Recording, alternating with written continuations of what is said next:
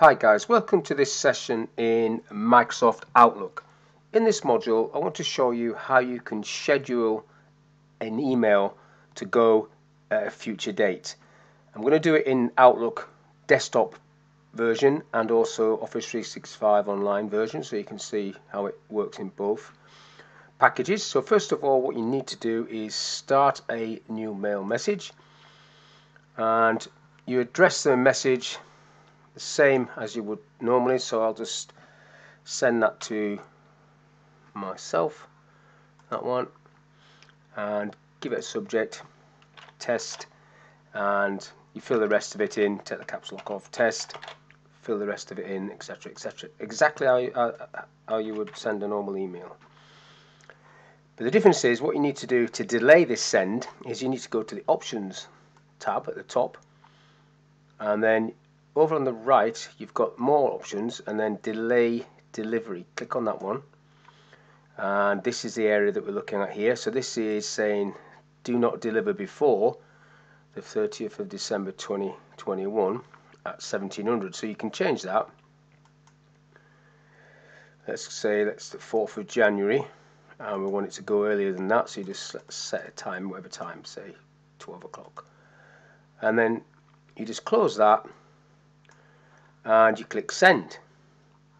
Now once you click send, that will sit in the outbox. So if I click on the outbox, there is that message. That's the time and date that we created the message, but not when we want it to send. So to see that information, double click into it, go back onto options and delay delivery, and then you can see when it's due to go, and that will just sit there until that time elapses, and then it will send. So that's how you do it on a desktop version of Outlook. So basically new mail message and then options and then delay delivery. That's how you do it. In the online version, let's just get that on the screen.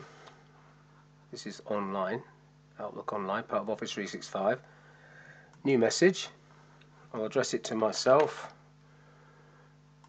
and add a subject, test again. Down the bottom here you've got the send options, and if you drop this little arrow down you've got send later, which then gives you the same sort of information, date and time. You can select 9 o'clock, send. So what happens now is that this goes into your drafts area, not the outbox, and if you open, there it is, if you open that, I didn't want to double click on it, but it doesn't matter.